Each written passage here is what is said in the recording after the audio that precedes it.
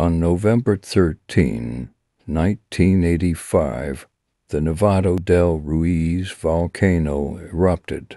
Pyroclastic flows exploding from the crater melted the mountain's ice cap, forming lahars which cascaded into river valleys below. Omayra Sanchez was a little 13-year-old girl who lived in Armero.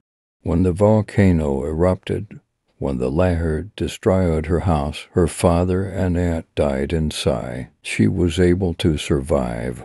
But when rescue teams found the task impossible without breaking her legs in the process, near the end of her life, Sanchez's eyes reddened, her face swelled, and her hands whitened. Later, her condition worsened. The doctors agreed that it would be more humane to let her die. She suffered for 3 entire days.